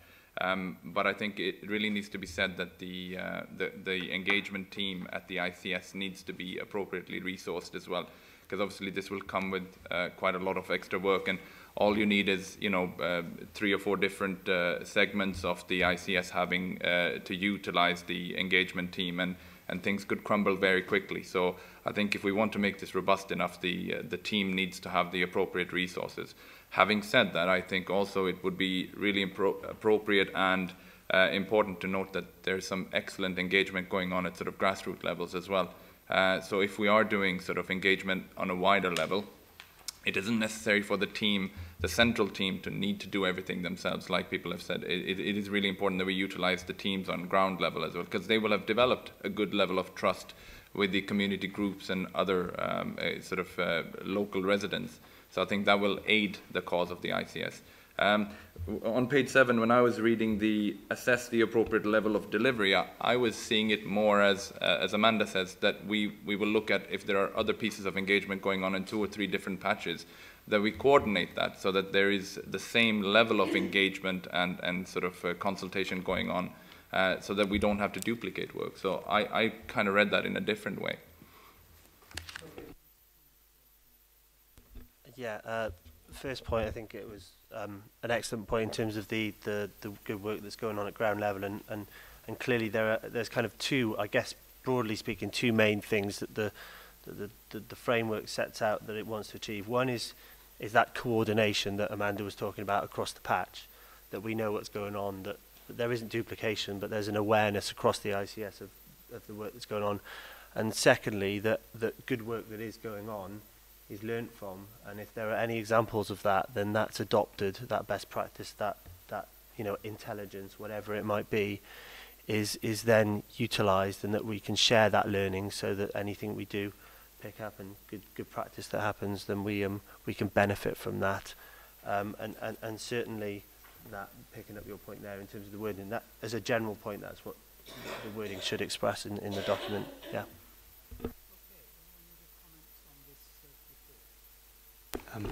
May I just add one final one? I do think the Joint Committee should agree with Jeff's earlier suggestion that regular communication and engagement reports come through to this committee. I think that will be addressed by responding to Adam's point about capacity to do that. And whilst we've had quite a governance conversation, the main reason why we're trying to agree this is because we need to discharge these communication engagement responsibilities more effectively in the public domain than we have been doing. So we're doing it because we've got to be more credible, coherent, evidence-based and honest, which is one of the things that people were saying to us before we started about what we need to do. So I think that's the premise, even though that was a slightly technical conversation. So where I see it is that we have agreed in principle, we have agreed this document subject to embracing the remarks of Lawrence and Mary and Jerry and Jeff. Graham, do I take it you were satisfied with the explanation that you received? Indeed. Right, so we can not incorporate that because it's been dealt with, right. So subject to those other contributions of nuances and changes and improvements, which I think has been taken on board that we will incorporate, Gary, is that correct? Yeah. Are we happy to agree this document as the policy for consultation? Okay? Thank you very much. We now move on to item 9, which is the overview of our health, our care. Some people will have seen some of this before from Dennis, and I think it's important to note, particularly for members of the public here, that this consultation will be carried out by the 2 local CCGs and not by the Joint Committee. And so you might say, well, and other colleagues might say, well, why is it coming here? And the reason it's coming here was exemplified in the previous discussion that's taken place, that it's important that the Joint Committee sees what's going on in the particular consultations in local areas and tries to ensure that there's a degree of consistency, and that was part of the purpose of the policy that's just been agreed. So with that, Dennis, over to you. Thank you, Chair. Just before I kick off, just to go through the purpose of the update today. So there's 2 purposes. The first one is to give an executive overview of the Central Lancashire Integrated Care Partnership work, which is how we are coming together to transform the whole of the care system. And the second part is to give an update on the acute sustainability part. So there's 2 very specific objectives. And the recommendations from the report, hopefully quite simple ones, to accept the update and confirm the processes described to manage the acute sustainability, including the pre- and post-engagement and consultation processes. So that's the objectives. I'm ably going to be supported by Andrew, who's going to press the buttons for me, I believe. Riskiest thing you've done all day, Dennis. Well, I don't know about that. Okay. Slide 1, we'll just go through a quick overview of what's contained in the Central Lancashire Integrated Care Partnership. That's what the RCP stands for. And you'll see there on the left-hand side is our triple aims, very similar to what lots of other economies have. It's about how we improve population outcomes, improve the experience and the quality of care and services that people receive, and do it all in a way which is affordable and gives best value for the taxpayers and the public. And really what we're doing it all for is to get excellent resilience of the care system. So that's the purpose of it. We established the Integrated Care Board only in April 2018. There'll be colleagues around the room who've been working on Vanguard systems for quite some time, who've been working on this for a lot longer. But we've moved really quickly over a very short number of months. You'll see on there the type of members within that Integrated Care Partnership Board, from our acute provider, obviously the CCGs, community mental health provider. GPs have all come together as one entity as well in Central Lancashire, I believe for the first time. And we've got representation from the voluntary, charitable and faith sectors as well. Move us on, please, Andrew. This is just a diagram of what we call the big 7 strategic platforms. I'll go in a little bit more detail about what they are, but just to sort of give an overview about why we've even bothered describing them. Certainly in our experience of transformation in big systems, you've got to get certain things in line. So if we say, right, we're just going to change every clinical care service to be the best they can possibly be, but we don't take due consideration to, well, how are we going to afford to do that? How do we make sure resources work best and deliver great value? Then we're not actually providing what people actually want, which is sustainable services. Equally, if we don't engage the right care professionals in all the changes that we try to make, for example, if somebody like me who's not a doctor, I'm not a nurse, I'm not a clinical professional, just locks myself in a room and think, okay, this is the way we're going to redesign diabetes services, that clearly is not going to work because I'm not an expert in that area. So we've got to bring care professionals alongside the people who use those services and listen and use their insights to change the way the services are going to work. And that's why we've got something called clinical care reform. Thanks, Andrew. That's just well, you can't see it. But if you could see it, it would be more of a description of each one of those 7 areas. And what you'd have seen on the right-hand side of the model was where the acute sustainability piece fits in. Now, it's a very, very important part of the transformation in central Lancashire, but it's not the only part, and it's important to understand that. But it is a part that's governed by the type of processes that Gary's just taken us through. We know we've got to do it in a diligent way. We know it's rules-based. We know there's all sorts of different things we've got to do to satisfy NHS England and public scrutiny systems, etc. This isn't just something we can just do because we feel like doing it. It has to follow a set of due diligent processes. And I, for one, really welcome the previous discussion because I've been involved in these type of things before in other areas, and it's very, very complex. And I think it just makes a great deal of sense if we harmonise our processes right across Lancashire and South Cumbria. So I really do welcome that. Just moving on from that, we have got to take a much more in-depth look at the way clinical work streams lead to sustainable clinical services. And not just clinical services, I keep reminding myself, they're not just clinical services, they're all care services. So the way we connect care, clinical services to social care services, voluntary services, etc., has got to be done in a really robust, clear, transparent way. It gives people the opportunity to engage with us, give us their experiences, and we can tailor those experiences into future models. And that's the particular model we'll be applying. Certainly when I've talked, since I've been in the Central Lancs area and I've been involved in many committees, from scrutiny committees, etc., there's something that keeps coming back round the loop. Most people can understand the need to make clinical services or care services really effective and efficient. But the question comes, it's not just about interventional care. What happens, because most people are citizens. We're citizens 99.9% of the time. We're patients 1% of the time, or 0.1% of the time. So let's stop talking about the way we do things for patients. It's about for people in communities, and it's about wellness. So how are we going to do that, incorporate that into our systems of change, systems of care, and the way in which people engage with us and tell us how to do that? That's really important. I've probably touched on that now, Andrew, so I'll just quickly move on. Out of hospital.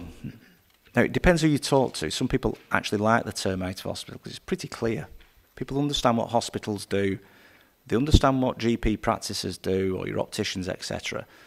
But if we talk about out of hospital, all the type of care and systems of engagement and well-being, that doesn't mean anybody has to go into an institution made out of bricks or stone somewhere and be in a hospital bed. That's a little bit more difficult to describe. Unless somebody's got a better description, just using a working title of out of hospital for the time being. But it's how we go about doing that. Now, in Central Lancashire, we believe that the fulcrum for out of hospital care is general practice. It's general practice connected to other professional services that work in the community, for social services, voluntary and faith sector, experts, etc., and patient groups, patient and public groups who all work together in economies of, or networks of around about 30 to 50,000 registered people. Now, we believe that's the fulcrum for the out-of-hospital system, but it's got to be developed and it's got to be invested in over a long period of time. Not over a year, not over 2 years, over a generation. So some examples on there of the things we're doing around how do we truly integrate care when we've got, in the main, over the last 20 years, competitive arrangements. So one public service will compete against another public services. We've got things like tariffs. All that needs to change. We need to harmonise. We need to bring people and professionals together to deliver optimal care in an integrated way. Looking at locality models, so this is what I said about networks and in real communities where real people can really see, feel what's going on and can influence the shape of those services. And also in health and wellbeing hubs. This is sometimes, for just economies of scale, you can't do things on every street corner. We can't really do complex diagnostics on every street corner. It doesn't make so much sense. But we can do them in community hubs. There's no real reason why we have to send people into hospital to have certain diagnostics if you can have them in 2 or 3 centres within an area like Greater Preston or Chorley and South Ribble. And we'll be looking to see how we can do that. Progress to date, there's just some information there. I'm not going to go in a great deal of detail. And I guess for members of the public could say things like, oh, we're investing £1 per head in combined general practice. Probably don't mean a great deal, and it won't. But actually, what the purpose is of bringing it here is to say, if we're really serious about developing the out-of-hospital networked primary care community services, then effectively we've got to invest in it. And for those who attended our AGMs last week, one in Greater Preston, one in Chorley and South Ribble, you'll have heard me say that there's a statistic that always really bothers me when I look at statistics in health. And my favourite one is we spend more on the drugs that GPs prescribe than we actually spend on primary care itself. Now, I think that's a damning statistic. It shows a chronic underfunding of the primary care system in the UK market. And I think we need to address that. Hence the reason why we're doing these investments around primary care at scale, building integrated care networks, etc. Okay, moving on to the acute sustainability piece, which is, I guess, what a lot of people are really interested in. We've gone out and spoke to lots of people. We're going to speak to lots more people. We're going to do a lot more engagement. But ultimately, the case for change about why certain things have to change is really quite clear. The way in which we've got acute services working, not just in central Lancashire, but in a lot of other places, is built on a 40 or 50-year-old clinical model. Things have changed. Society has changed. People are living longer, thankfully. But some people living longer are not living healthier. And therefore, there's a requirement for the services to move and transform in the way in which society is transformed. And we haven't done enough of that over the last 20, 30 years. So some of our hospital services are not shaped properly to meet the needs of today's society and the future society. Therefore, we need to change it. And what you'll see in the case for change is a lot of rationale, not coming from me, coming from people who know a lot more about me, about clinical services and care services, your GPs, your hospital doctors, your nurses, your care professionals, your social workers, etc. And they're to a voice saying things have to change. And when they say things have to change, we can't sit back and ignore them. We have to understand the need for that change, and then we have to understand what the options required to meet that change. And that's what the acute sustainability programme is going to do. Some of the work underway to develop the range of scenarios, because when we do these type of things, again, it's not a case of, you know, I'm wearing a grey suit today, I'm going to say the grey suit, sit in a room and decide what's going to happen. That's not the way it works. Lots of different people get involved in saying, well, if we've got all these challenges to the way in which the acute hospital systems currently work, and we can't ignore them, then what are the options to improve them? And experts have got to come forward and say what the options are. And when they do that, we've got to get independent experts to assess whether they got it right or wrong. So that's the process we're going to be going through. And no option is off the table, and no option is favoured on that table, because that's not the way it works either. We've got to get all the options put down, and then independent scrutineers will look at them, And then on a range of different criteria, we'll say, well, which of these options is the best one or best ones that will meet the needs of the people that we serve and can be, and very importantly, can actually be delivered. So if we were to say the best option is to, I'm not going to come up with any ridiculous observation, but if we put down an option that cannot be delivered because we can't afford to deliver it, because, you know, the way in which taxation works in this country, the way in which we get resources from the government to meet healthcare needs, it's incompatible, then it's pointless putting that option forward. They've got to be deliverable options. They've got to be clinically safe options. They've got to be options that are sustainable for the future and deliver what people really need. So the assurances from me, from our two GP chairs, from the Joint Committee of the CCGs who are going to have to run this programme, and for colleagues around the room who are going to be scrutinising it, is that we'll be doing this through a truly due diligent process. We'll be applying all the rules, and we will welcome every part of scrutiny to make sure we do it properly. Just moving on from that, some examples of the type of stakeholder engagement we've been doing. And these are just examples. They're not the whole of it by any means. But some really quite hard to reach public groups who have gone out there and reached them. And we need to do a lot more of them. When I read this again earlier before I came here, it said, you know, between September 2016 and 18, that's 2 years, around 2,000 people have actually taken time out to come and talk to us. That doesn't sound very much to me. That sounds like sort of half the attendance that Accrington Stanley would get. That's not that much.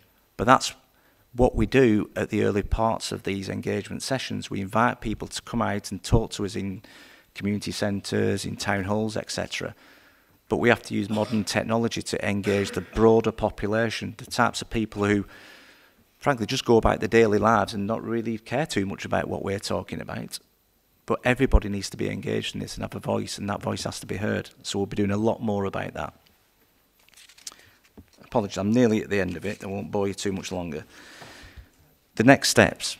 You'll see there's a relatively short diagram to show what we've done to date around building the clinical case for change, outline the models of care, gain clinical consensus around that, and then we take that through the process I've described.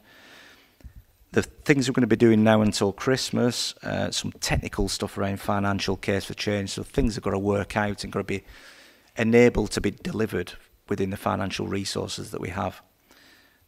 Detailed model of care, the clinical standards, service codependencies. What that means is if we make change to one, or we advocate change to one part of the healthcare or care system, that might have a knock-on consequence to another one.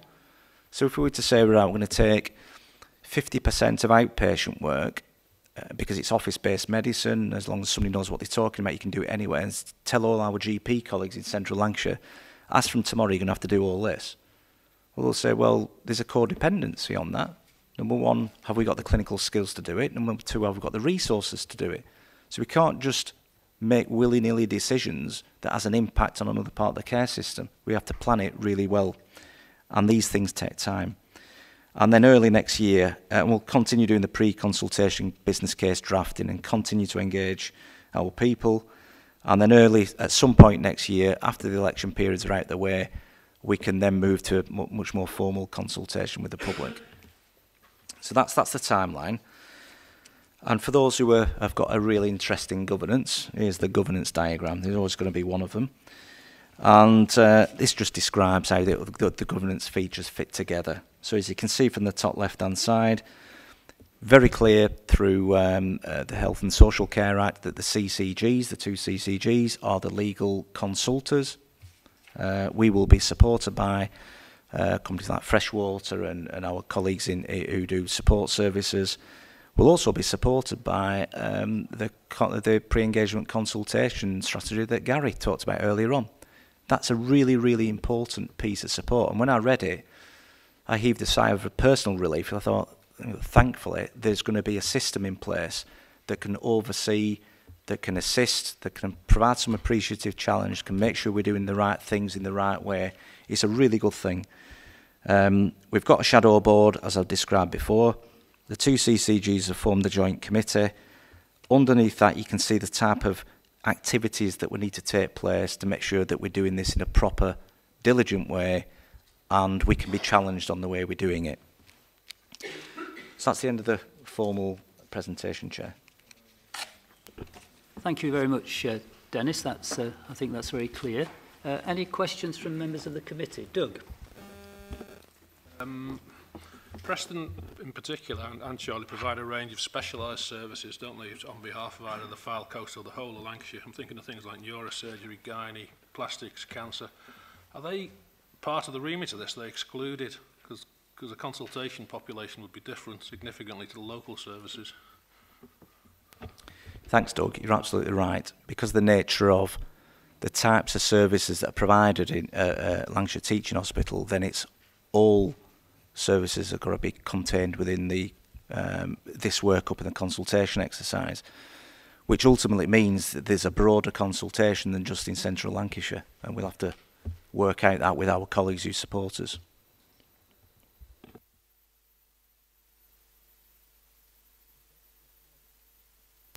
Thank you, Chair.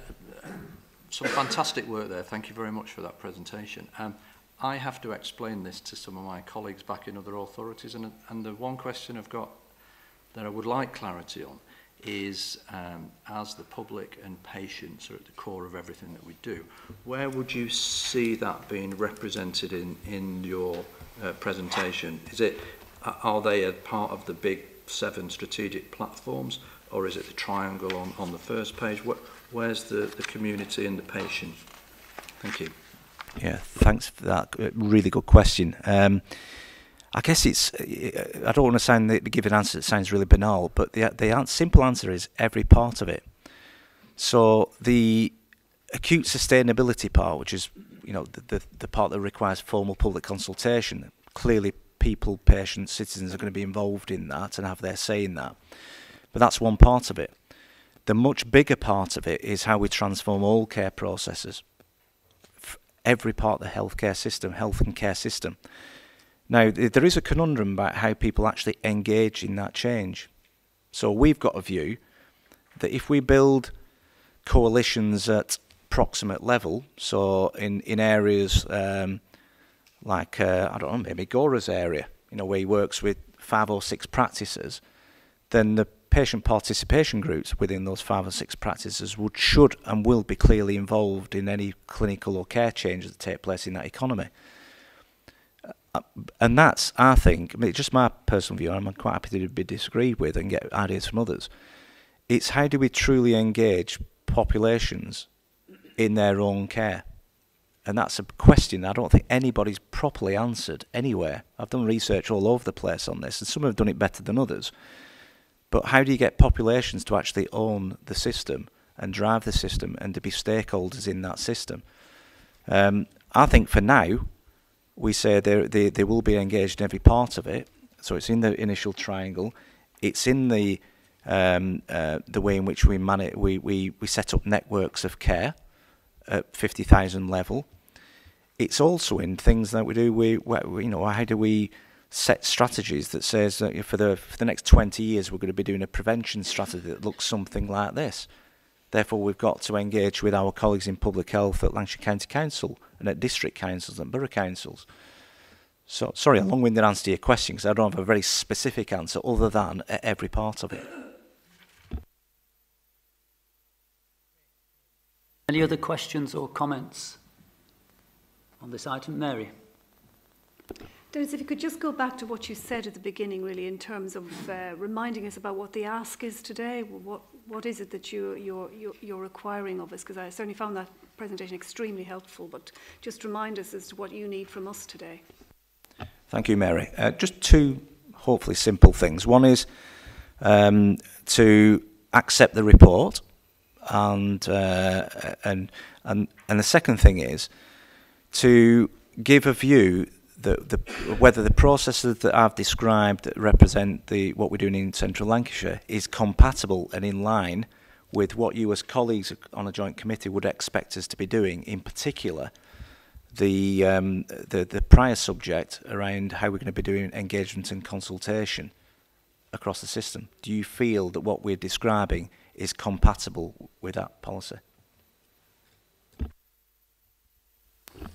Okay, any other comments or questions on this? Andrew, yes? So I think in terms of many of the areas you described, Dennis, particularly the ones around the changes in services in communities and around populations, the Central Lancs group are doing very much the same as many other places.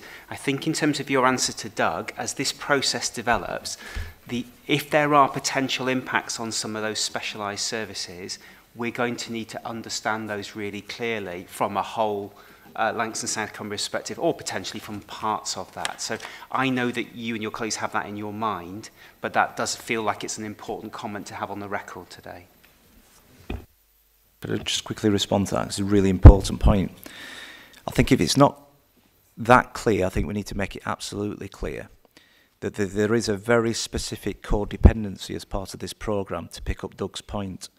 I know it's in there, but it may not be as clear as it should be. So one of the actions from today we need to make clear what that codependency work is going to contain and how it's going to work.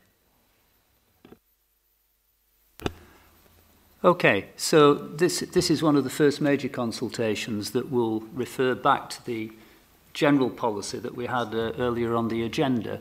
So what we're being asked to do is not to formally approve this in a sense, but to for us to have a check, if you like, be satisfied, using Graham's words earlier, that it's consistent with an overall policy that we have approved.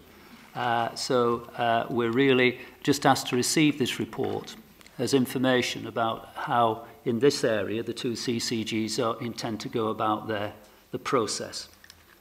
So are we comfortable to accept the report on that basis? Okay, are you okay with that? Thank you very much. So we come to any other business before we come to public questions later on. Is there any other business that anybody wants to raise? No?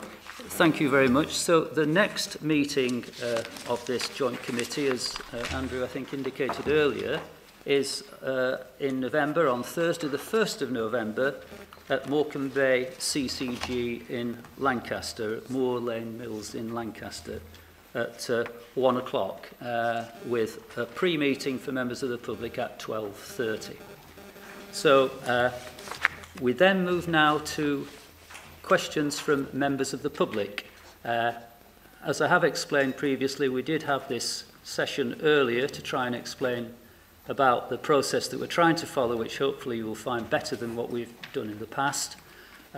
We will restrict questions to items that are on this agenda, but if there are other items that people want to raise, we will try and find a way to make sure that those matters can be addressed in some other form and in some other place. So are there any members of the public who wish to ask a question that relates to this agenda? If you are, it would be useful if you say who you are and if you represent somebody who you represent. You don't have to do that, but we will take a note of your question and the response, which of course in any event will be on YouTube very shortly, I think. Okay, would anybody like to ask a question?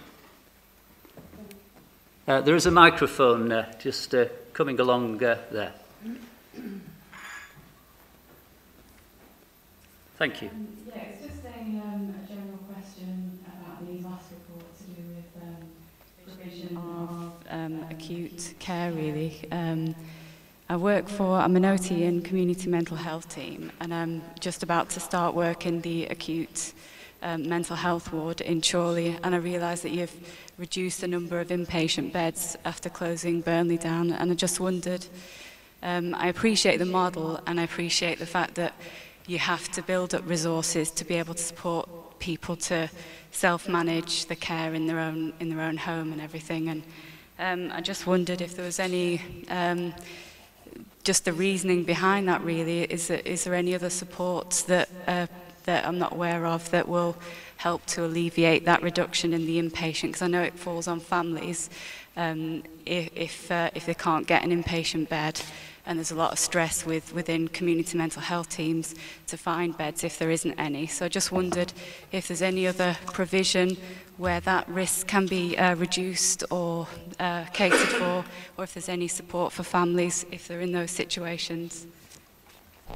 Dennis? Oops, sorry, Dennis. I mean, I'm going to have to defer your question to somebody who knows much more about mental health services than I do, because I think the context of your question is this changes to the inpatient facilities and what we're going to do to mitigate risks that's caused because of that. I mean, I know we're doing a lot in terms of integrating mental health teams within communities, working on GP practices, etc., and that's one thing, but that's not going to answer your question. I'm not sure if Andrew maybe...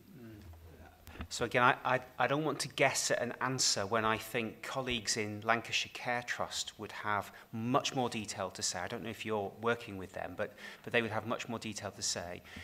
There are certainly pressures at the moment in the mental health system, particularly for people with acute illness that need some form of inpatient treatment. CCGs in Lancashire are working with that trust at the moment to identify a range of actions, some of them more short-term, some of them long-term, as to how we try and reduce some of those pressures. Examples, people staying in inpatient services for too long, so they're getting blocked at the back of their treatment, the end of their treatment. Now, there's been some improvement in that, but equally, some people ending up in A&E for extended periods that need, again, a different pathway, a smoother pathway. One of the very specific actions that we have begun is a piece of work with another mental health trust. They've come from Northumberland, Tyne and Wear, and they're doing a peer review of services in Lancashire and looking at issues like pressure of demand, flow, patient experience and staff experience. That began earlier in September, and we were expecting to get some results of that by November time. So that is, I suppose, an example of how the system, commissioners and providers, are trying to work together. But if there's something we can talk about more specifically at the end of the meeting, you might have your own network, but we might try and get you a more precise answer to that question. Okay, thank you. The lady, yes. I've been asked to ask a question about engagement from Mick Morgan, who gave us his credentials earlier. So these aren't my words at the moment. Although I would say, when you mention as few as 2,000 people from the public have been engaged, I would imagine that many of those were the same people, time and time again, the same few. These are Mick Morgan's words, so I might stumble over them a little bit. Re-engagement. Excellent start to develop the necessary level of public participation. But it's clear that at the highest level, i.e. the board, there is none. Yet the board leads on definition and more so what is eligible for consultation. Repeatedly, the document reinforces the need for public engagement, especially from representative bodies, MPs, councillors, trade unions, trade union councils, community campaigns, community some things or others, I can't read that word. Could it not be considered to have engagement at every level? There's a distinct lack of adequate representation at the necessary levels of decision making and no engagement whatsoever with public lay members and public representative bodies in our experience. I'm a member of the Chorley's A&E campaign, and we did publicise the last Our Health, Our Care meeting, which meant that we had a better turnout. Do you have a budget for public? You know, I never see anything in the local newspaper. I've never seen a leaflet. I mean, I get texts all the time about my flu jab. Could we not have texts from the GP surgeries in the same way to announce these meetings and get the public engaged at a higher level? Would the layperson for our CCG feel like attending some of our meetings to keep us informed? He must be very well informed of what's going on, and we would like to perhaps see him at some of our meetings. Thank you. Well, it seems that there's a general point that maybe Gary might want to deal with about the consultation that we've just agreed. There might be something more specific Dennis or Geoffrey wants to respond to as well. So, Gary, do you want to? Yes, so Regarding resources, we have put some money aside to be able to develop our ICS level, this level, Lancashire and South Cumbria level comms and engagement team. But I think, I don't know where Neil is. Neil's standing over there. We're also looking at the way in which we can link more closely with the local engagement teams, and between a central team and the local teams do a much better job than we're able to do now. So within the budget, we've identified £1 million to be able to do this better than we have done in the past. So part of that money will be used, and this is being used this year, to supplement the resources that the CCGs in central Lancashire have devoted to this project. So from now onwards, using the document that we've discussed today and our expectations about the way in which we want to do things, we would hope that we would start seeing a difference in the way that things are being done.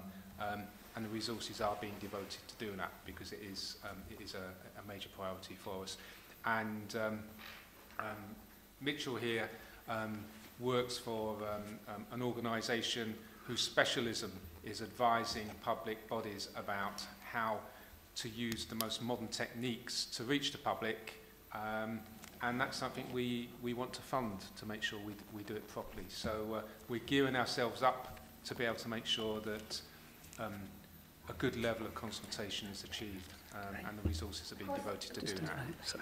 The well-publicised ageing population with complex needs doesn't always have access to technology. You know, is there anything wrong with a leaflet or publicity in the local newspapers, of which I've seen none? We're told a lot, obviously, about the modern approaches for everything. Unfortunately, they don't appear to be efficient in sizes. That's useful feedback for us to take on board. As Gary said, you know, there's resource being put towards this to make sure that there's the right involvement, activities and materials used, and I completely agree in terms of having a mixture of hard copy and online and technology used. There needs to be a mix of that, and yeah, I agree in that respect. So yeah, happy to take on board your comments. Can it be without initials, which you're using yourselves without our knowledge? All of acronyms, that's the word. Thank you. Okay, well, perhaps that Geoffrey might want to respond, and Dennis, and then Amanda wants to make a more general point. Yeah, a couple of things, actually. I suppose one is to actually outline, I suppose, what is my role as a member at the CCG. I think that one thing I would like to say is I really welcome the work of the Chorley A&E campaign group in terms of the publicity that they do and activising people to get involved. From a CCG point of view, clearly, I think one of the things we constantly do is always ask after our events, how could we do things better? I think there's going to be some clear debates in terms of how we go forward with consultation events, engagement, about how we do better to, in fact, get the message out. And there's a clear issue there that we could do better, I think. In terms of my attendance at a campaign group, whilst in one sense I'm happy to come along, I'm not sure really I'm the person that you want to listen to. My role at the CCG as a lay member is actually to ensure that we've got our processes right. The kind of things you're really interested in, I would have thought, is the clinical case for what we're proposing, thinking about, engaging on. I'm not the person to do that. As Dennis has said, you know, it's not, in a sense, officers or lay people that you want to listen to. It's the clinicians that you want to hear from, because they know what the clinical case that they're presenting. But other than that, we're still looking at the ways in which we can engage. Amanda. Thanks. So Jess picked up some of the things I was going to say, but I think it's worth, as far as the decision making and lay involvement in that, I think there's at least 7 or 8 members of this committee sat around the table who are lay members, specifically here to bring that lay public perspective to the decision making, to ensure that we have that point. Some of them have local responsibilities within CCGs around public engagement. If there are ways we could do that better, then we are really keen to hear your feedback on that. If there are ways we can communicate better, and what we really need is a mix. There are different ways of communicating. All of them have their cons as well as their pros. So you wouldn't believe how few people read local newspapers, for example. But there are some people who just do that and don't look at social media. And so we have to cover all of those angles. And then we have to use resources effectively. It costs thousands and thousands of pounds to put information in local papers. And so we do talk to the local press sometimes, but we don't want to spend thousands on adverts if there are other ways we can get the message out to people, because I'm sure you equally wouldn't want us using NHS and local authority resource not in the most effective way. So I think it's covering all those options. Adam, just one moment. Adam wants to comment, and then we'll take perhaps one more public question. Adam. I just want to raise the specific question around, as a GP and somebody who is a GP partner, you mentioned sending a text message for public meetings. Now, unfortunately, when patients sign up for text messaging services with their general practice, in any case, they only consent to have information that is directly related to their care. As you'll be aware, there was a GDPR regulation come into effect from the 24th of May this year. GDPR? Yes, whereby we have to be very careful. GDPR? General Data Protection Regulation, whereby we have to be very careful with how we use anybody's data, and that applies to any company, including Sky and BT, perhaps even. So if we were found to be in breach of that by sending out text messages soliciting sort of attendance at various public events, as important as they may be to general public, patients might object to that. So that would never be an option for us to be able to do, unfortunately. I never even saw a poster up. Well, I'm just answering the question with regards to why you're not seeing text messages other than the flu jabs. So we've time for one more question. The lady said... Our local newspaper will publicise meetings free of charge. Is it a two-way street, lay people? Do you listen to what we say, or do you just listen to what this forum says? Is it a two-way street? One of the things that I'm a vice chair on the Patient Voice Committee we have at the CCG, which meets and reports to the governing body, where we scrutinise the level of engagement that is constantly ongoing with the staff at the CCG, about the groups that they're meeting with, discussing with. So there's very comprehensive data that we've got on that. Okay, so we've time for perhaps one more question. Would somebody else like to ask a question from members of the public?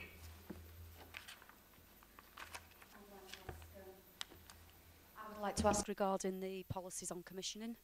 I was recently at the NHS England regarding the 17 elective surgeries that are under consultation. Well, the consultation's just finished, to be removed. Pretty much like your policies here on commissioning. Some of those are listed in yours, others are listed in phase 2, which is due to come out later. Now, I did ask a question there and I didn't get an answer.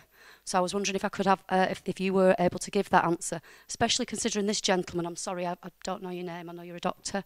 I can't see your name thing from here. Thank you. Regarding the accountability, there was a lot of talk about, obviously, when you're following the NICE guidelines, that patients don't like it, and the GP then is put under pressure. Therefore, let's remove this option, which we were told that it's not just clinically based, this is a financial based option, which we were told by the clinicians at the NHS England consultation. It is a financial policy, not only clinical. So, given that, when that decision on whether the funding is going to be given to any one in particular patient for these surgeries or these treatments, who is actually going to be responsible when that goes wrong? Is it going to be that financial body, or is it going to be the GP who actually has the clinical knowledge? Okay, well, this is our final question from members of the public, and Dr. Doyle will answer.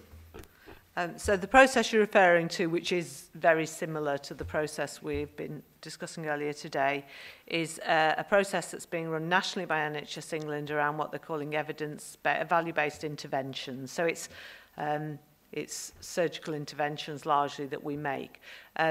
For some of those, the group, and I don't want to go into detail, there's a whole list of things. For a small number of those are things that are proposed to not be commissioned because there is now clear evidence gathered over time that the risk associated with those interventions is greater than the benefit associated. So they are clinically things that have risk associated and no evidence of benefit. So that's one group, and that's fairly clear cut.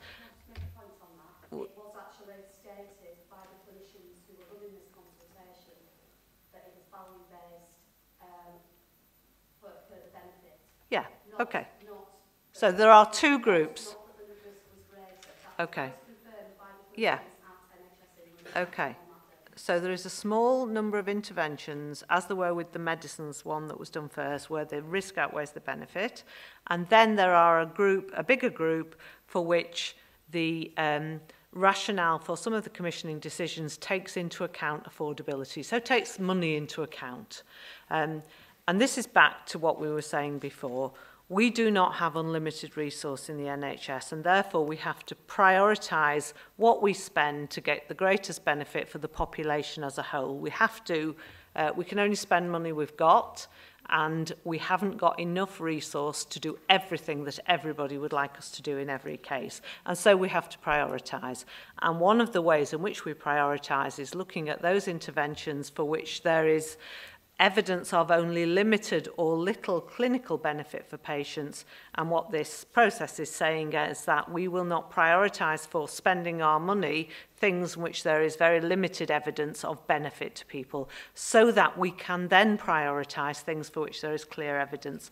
And that's back to the discussion we had before.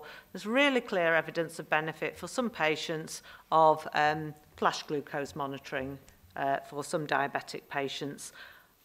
Unless we don't spend as much on things for which there isn't much evidence, we can't invest in new treatments and technologies which patients will benefit from. So this is a continuous process of how much have we got and what's the best we can possibly do with that budget for our population as a whole. And so some things are being deprioritised because the benefit is limited and the cost needs to be reinvested in other drugs and treatments.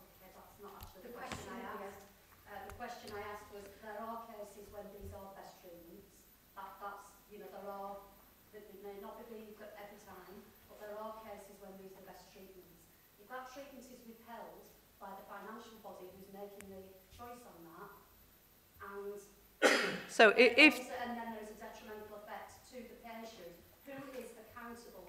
The GP who actually put forward to that commissioning group. No, I know what you're asking. Clinically, this person now needs this treatment, or is the person who's accountable for that the person who denies that care? So, accountable for the commissioning decisions about what is funded and commissioned is the commissioning body, which is usually the CCG. Accountable for individual clinical care is the individual clinician who gave that clinical care. So if the issue that you raise was, for example, due to a commissioning decision, something not being funded, then the accountability would lie with the commissioning body, which is the CCG. Okay, well, thanks very much. That ends the meeting. Thank you to colleagues who've attended today, and thank you to members of the public. I hope you found the arrangements more suitable than has previously been the case. If there are improvements we could make, please let us know.